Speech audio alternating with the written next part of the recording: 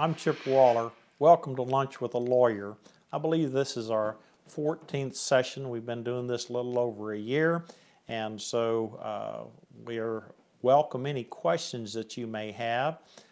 If you post them to the Facebook page, well, we're live and we will try and answer them right as we speak.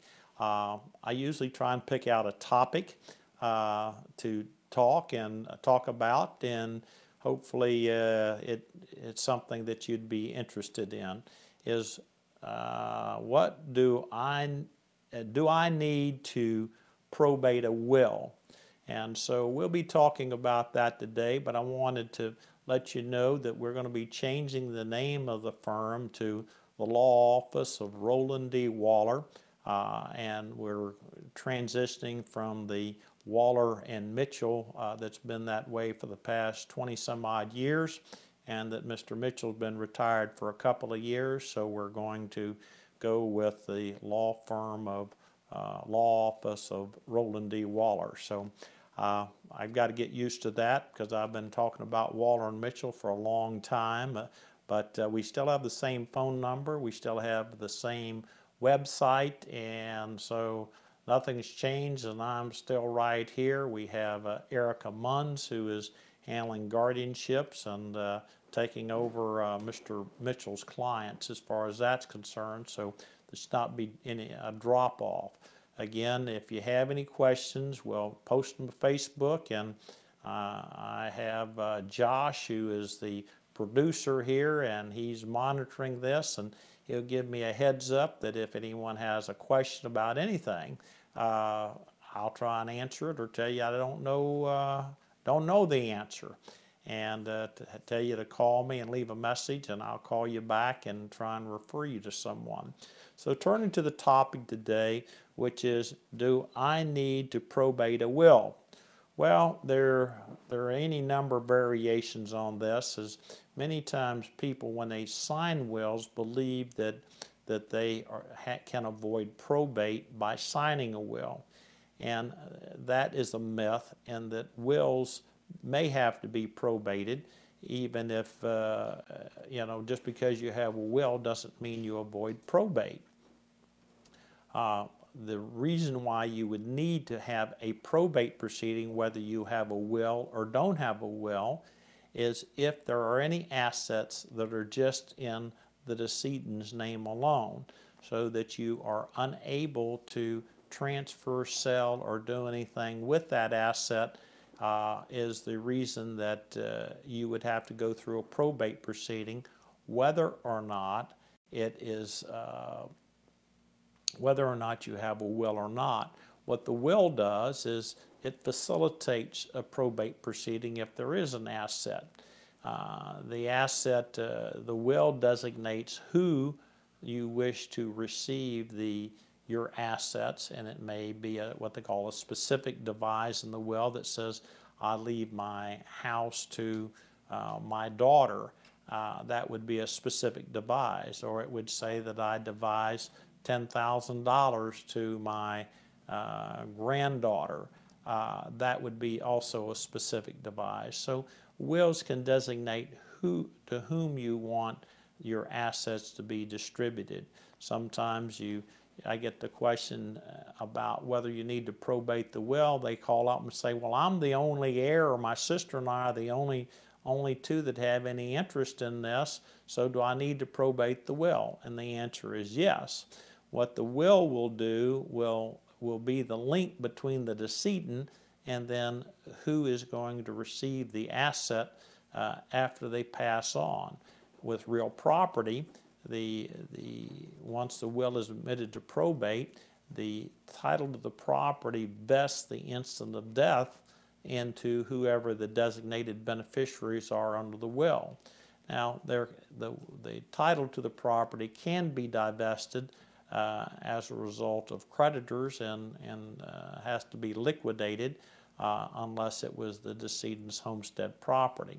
But probating a will is something that you do have to do as far as getting having the assets be distributed to a beneficiary who you who's designated under the will. It logically is how do you know who's supposed to get the asset unless the will is admitted to probate and it's in the public records. Now, many times with the homestead property, that's where the decedent lived, that has a special, is handled differently than other real estate if the decedent didn't, as far as their homestead is concerned. The Florida statutes talk about the home passing to, if it's devised under the will, to a family person or a blood relative. Well, then it passes to the blood relative without any, creditors cannot claim any interest in the homestead property. Now, that's not to be confused by having a mortgage on it. Josh has given me a heads up that someone's got a question for me, which I very much appreciate. It's sort of lonesome out here in front of this camera, so. All right, Mr. Waller, the question is, how often should I change my will? The question is how often should I change my will? That's an excellent question, and I get that asked often, probably not often enough, however. The answer is whenever there has been a change in circumstances as far as your beneficiaries are concerned or as far as your financial being is concerned, whether your assets have increased substantially or unfortunately have decreased substantially. And so those are the times whenever you would do that. Most of the time I'm dealing with folks where there's been a change in who they want to be beneficiaries, particularly with grandparents, and say, well, you know, my son, he's doing really, really well, and I really want to make sure, set up something for his college for my grandchildren. And so that's whenever it was one event. Tragically, if you would lose a child, sometimes you would need to look at your will to see whether or not you needed to make a change as far as providing for the decedent's widow or their children. Sometimes after, particularly if there's been a remarriage and you lose your spouse, depending on how the deceased spouse children or your stepchildren have treated you, you may wish to change your will to reflect different beneficiaries. So it's usually a change in your family and what has transpired there. From time to time, you have children who make some bad decisions as far as life is concerned and have certain problems, or some children may have have a problem managing money, and you want to make some sort of provision for them. So those are some of the circumstances as to how often you need to do it. I recommend you reviewing the will. Try and do that maybe once a year. Don't put your will in your safe deposit box. Keep a copy out, so hopefully you'll look at it about once a year and just see if it's the way you want it.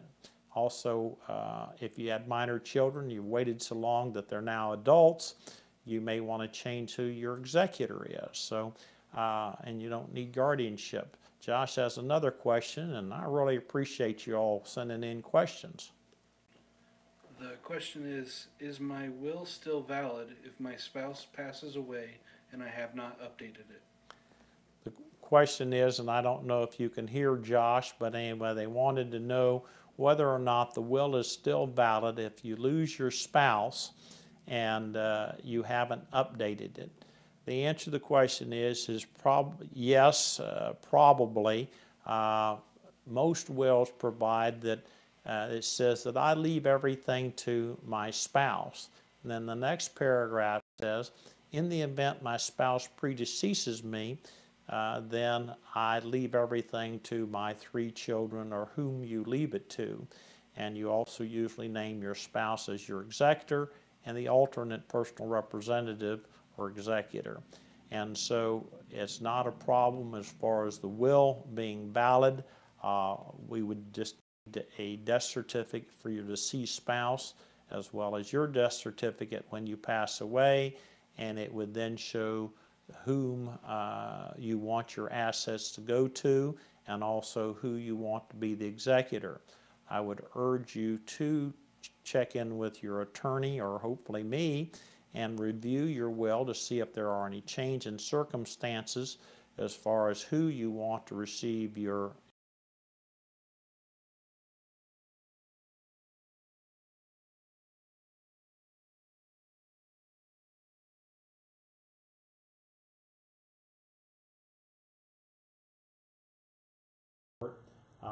also what they call a healthcare surrogate.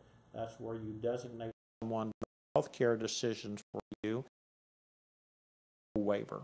And the third is a durable power of attorney, so that if you would have any incapacity, that you could avoid a guardianship and have.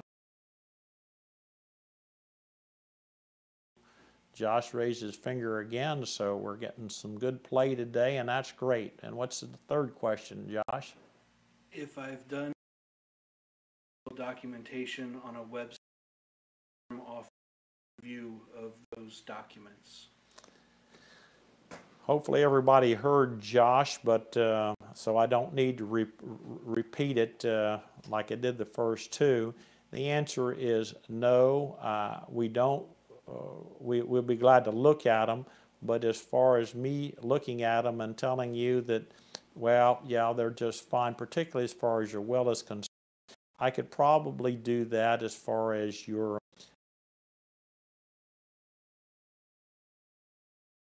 And so if it has the statute, I could also pontificate or talk to you about whether or not some of the other provisions will be followed, but with a living will, that's something that it's up to the medical community. With a healthcare surrogate form, that statute's been changed recently, and sometimes with these websites they combine the two, but probably could look at that to try and sort all that out. And as the will is concerned, that's particularly critical. What we have found, depending if you use LegalZoom or Rocket Lawyer or whatever, by the time I go through and try and analyze all this, the fee for me redoing them and explaining and all that is probably going to be just about what you cost the same as if you didn't have them, as far as that's concerned. So it's somewhat dangerous as far as, I think it's dangerous as far as going to a website, particularly as far as the execution of a will, and that that has to be done with certain formality, and if it is not, the will may not be effective, and also discuss the operational effects of it. I haven't even talked about taxes yet. So there's another question. Yes, Josh? What types of documents do I need to have when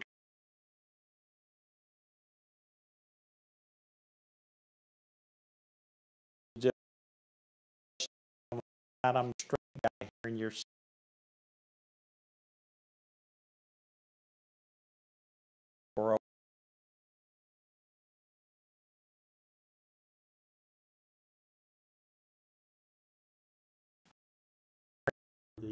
your children or who the beneficiaries are.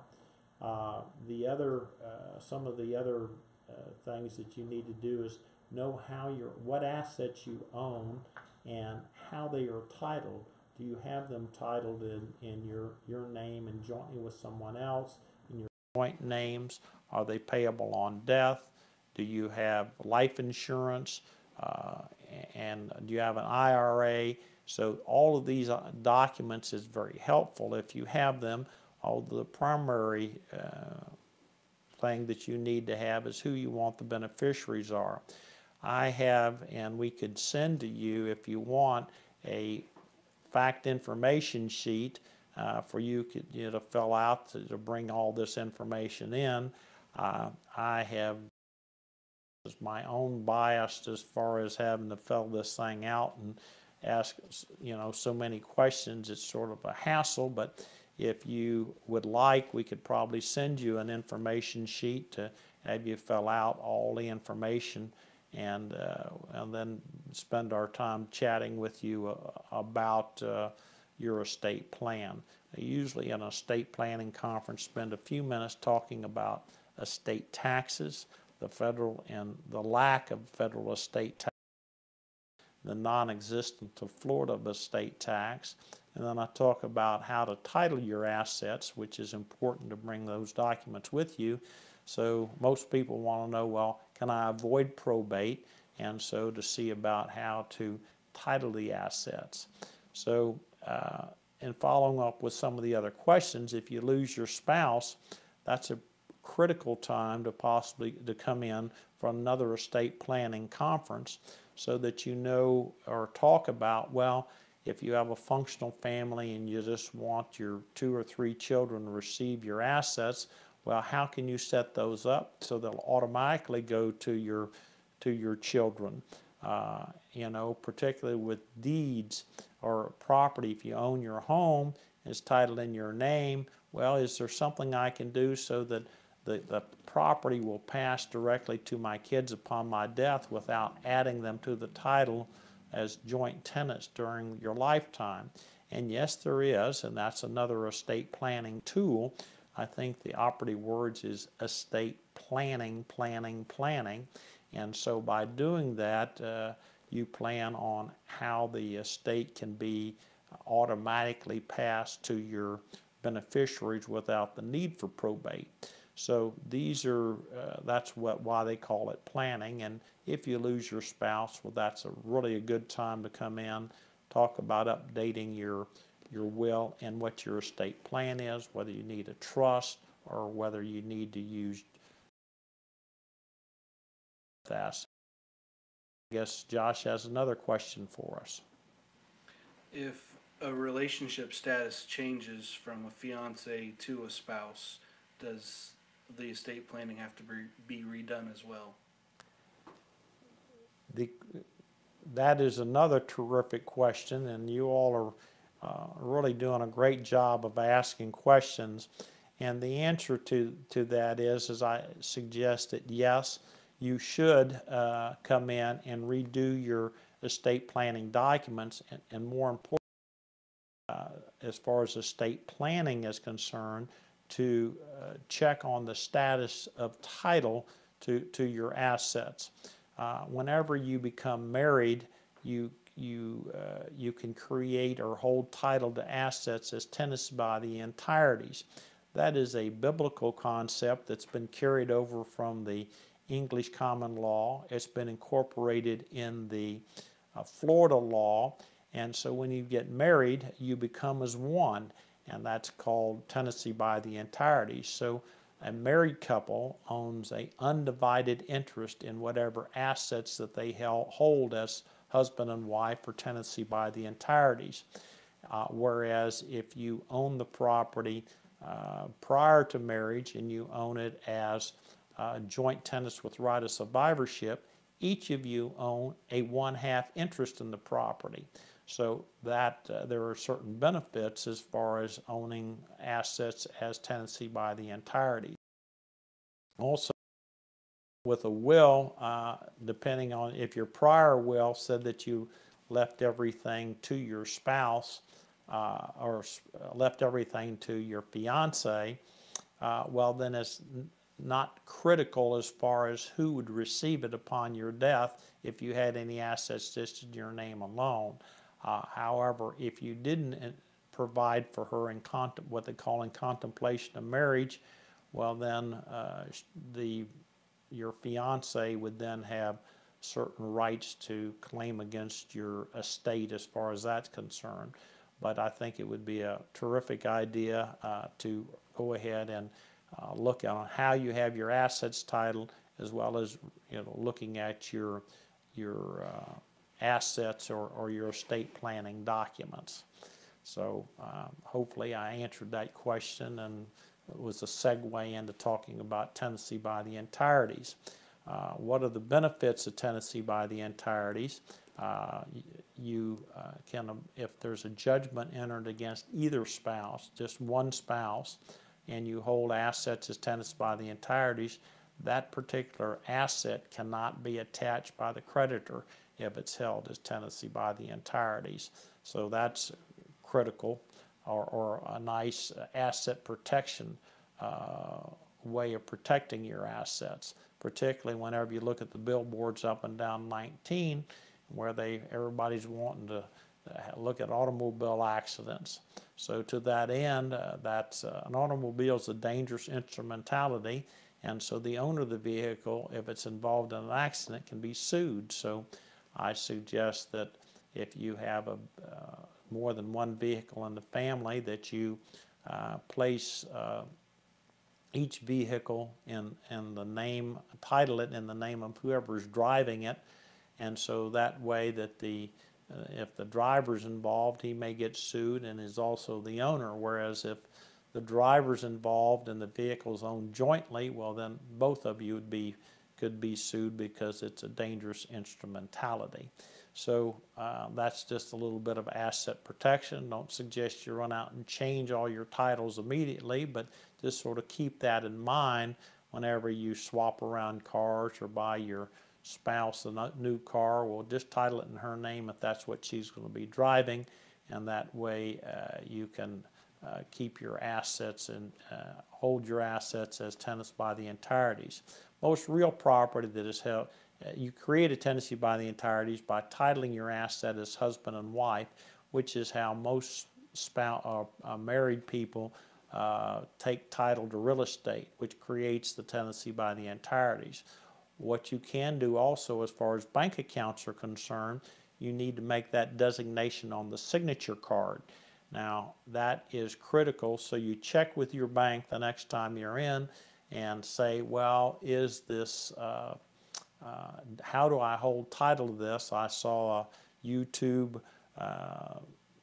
presentation, and the presenter said that we could designate this to be tenancy by the entireties, and most banks offer that, and so if you could change or designate that, that would be good for you as far as a little bit of asset protection. If banks only offer joint tenants with right of survivorship and you are married when you establish the account, then it can be shown that you intended to hold it as tenancy by the entireties. But I think most banks, I'm not sure which ones don't, but many of them do offer the account to be held as tenancy by the entireties. So that is something you might want to look into. I'm not sure how long I've been rattling on here, but you all had some great questions. We've had been on chatting here for about 25 minutes, and so if anybody else has any questions, that'd be great. And so I really appreciate the participation, and looks like we got a pretty good topic this time, and so I look forward to seeing you next month on the second Tuesday of the month. Also, for the viewers of this YouTube, if you're out of state, I'm a Florida lawyer, so everything I'm talking about is only Florida law. So if you have a question, well, we got a question? Yeah, all right. It's never too late. As long as we're on the air, I'm always game for another question. What is it, Josh? At what age should you have a will? At what age should you have a will? Well, you can't have a will until you're age 18. So your circumstances in life, as far as a will is concerned, would probably mean is, do you own anything? And from the time you own anything, well, then you can have a will and designate who you would want to receive your assets. So I would say anytime after age 18 would be a good time to start thinking about it, and as far as that's concerned. Also, your estate planning documents, such as a power of attorney, may be very, very helpful, particularly if you're out of town or you want someone else to be able to take care of signing for things, particularly if you have, as far as digital assets now, you have to have particular language in a power of attorney for digital assets, but hopefully I answered that question when you're age 18. Josh has another question for me. You're doing good today, Josh. Is a video will less valid than a written will? Is a video will less valid than a written will? A video will is not valid. You know, right? This past session in the legislature, Willing.com, I believe, sponsored or had legislation passed by both legislatures where you could have an electronic will or have your will signed electronically, and so however, that was vetoed by the governor. So if you just veto what you want done with a will, that doesn't work. Now, if you're talking about having, whenever you physically sign the will and you video the execution of it by you and the two witnesses who are present, well, then it doesn't make it any more valid or not valid. But if you simply have a video and you state, even in the presence of two witnesses, that this is what you want done with your estate or whatever, that is not considered a valid will. Furthermore, we have what's called a holographic will. That's where you sit down and you write it out in hand, and if the holographic will or a handwritten will is not signed in the presence of two witnesses, which is a requirement under Florida law, it is ineffective. Now, there are some states that do recognize holographic wills, but Florida is not one of those. So I don't know quite what is meant by a video will, but if it's simply talking into a video and telling what you want done at your death, that isn't going to be sufficient and is not going to be available or not be able to be probated as far as that's concerned. So, well, how are we doing on questions, Josh? We got any more coming our way here? That was an interesting one and certainly timely after this past legislative session, and that I believe Las Vegas is the one that has now have these wills that can be done with electronic signature, and they are videoed as far as are called an online will. Problem in Florida with online is we don't have online notarization, and this legislation changed what the law has been in Florida for the past 150 years. So it may be something in the future, but it certainly has a few kinks to get worked out, one of which is the notarization, remote notarization. And so that some legislation is going to come in to take care of electronic notarization, since we do recognize electronic signatures, or there is the Florida statutes recognize electronic signatures. Okay, Josh, I guess we're going to hang it up. And again, remember that I'm a Florida lawyer. I only know Florida law. I know where the other 49 states are. I can spell most of them, but I don't know what the law is as far as that's concerned. So if you have any questions about Florida law, just give me a call. My name is Roland Waller. It's Chip Waller. Everybody, the IRS knows me as Roland, and everybody else knows me as Chip. So you can call me at 727-847-2288, and I'll be glad to help you out, or send you this, try and give you somebody, if I don't do it, tell you who to call. So until next month, well, we will see you then.